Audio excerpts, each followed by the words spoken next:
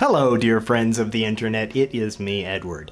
And today I have some good news, and that is that I have fixed some of these issues with Gajim. I still have some problems with the software. In the way that it's designed is probably where the problems originate from. But to begin with, yesterday I couldn't really connect to anything. The software was just like jammed up. And so, using another XMPP client, I got onto the Gajim chat room for support, and they suggested that I run the debug program.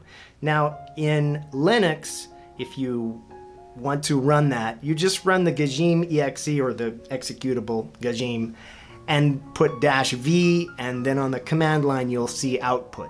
But from Windows, they actually have a separate program called Gajim Debug. So if you go into Program Files, Gajim, Bin, and you run Gajim Debug exe like that, here on the command line, you'll actually get some output.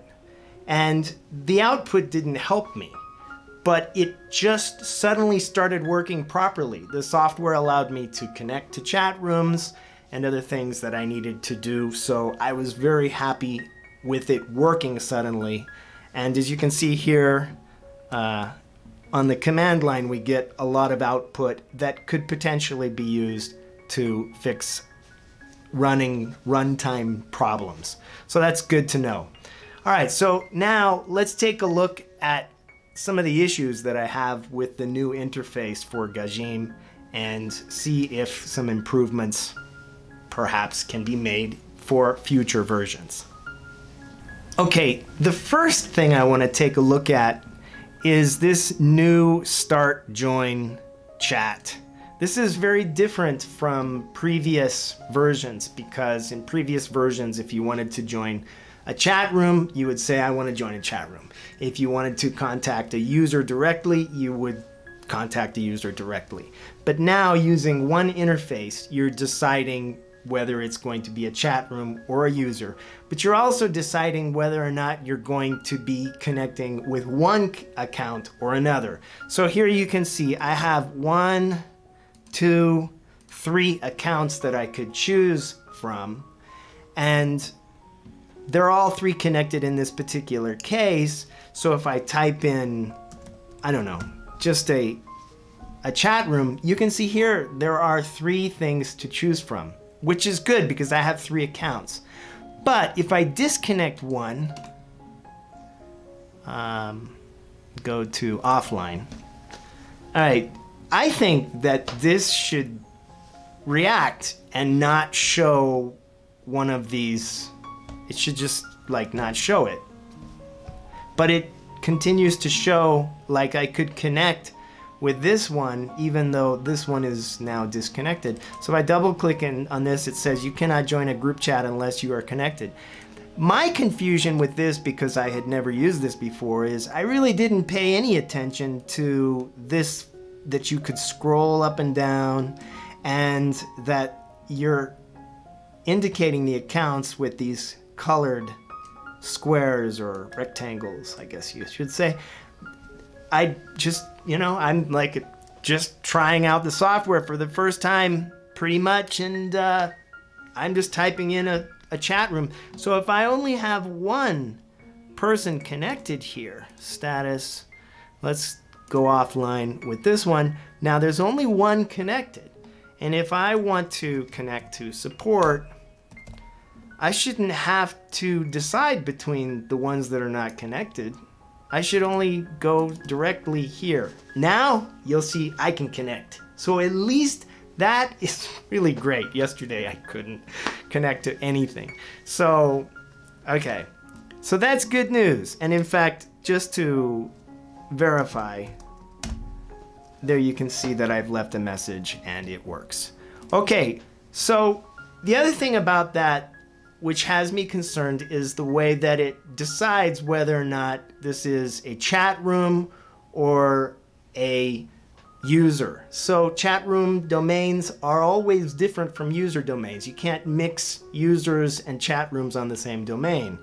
So I don't know if it would be a good idea or not to include with the software a list of known chat room domains so that it can make the decision. Because as we saw in yesterday's video, there were times when I was typing in a chat room and it would connect to it as though it was a user, and that is something that we don't want to see happen with this software. I mean, if you're going to just type in some direction that you want to connect to, it should have some intelligence about whether or not it's a user domain or a chat room domain.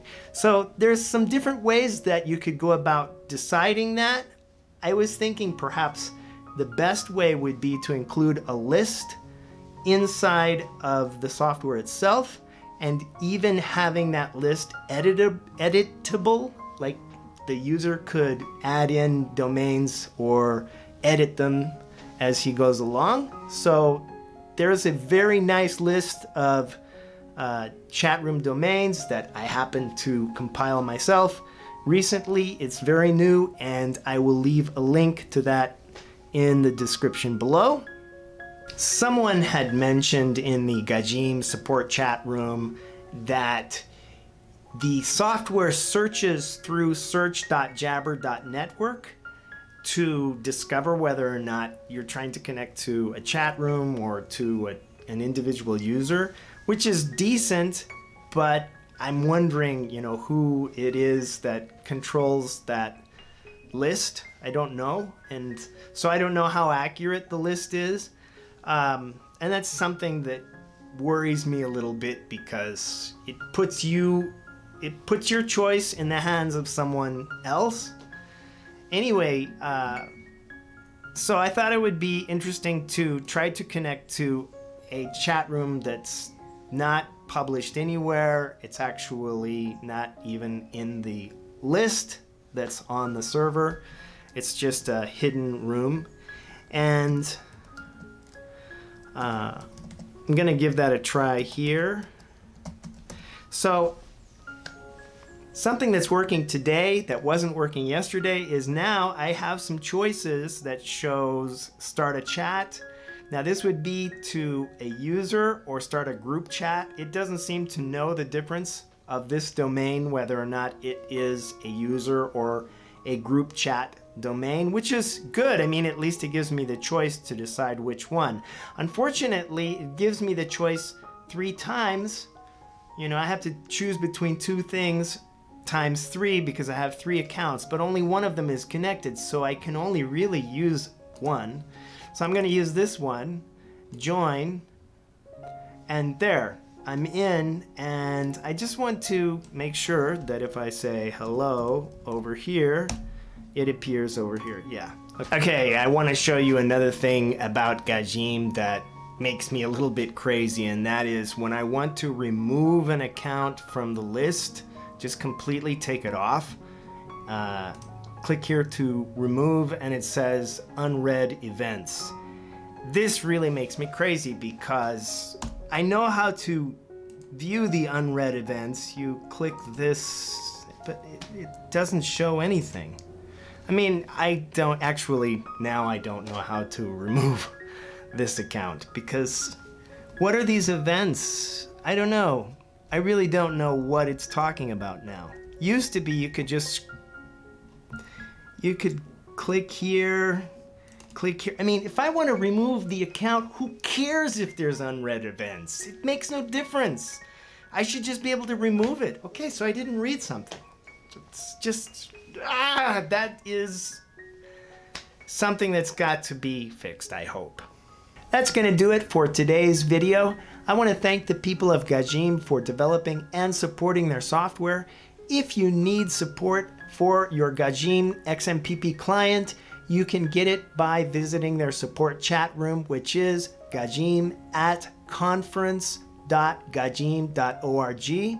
And thank you for watching. Bye.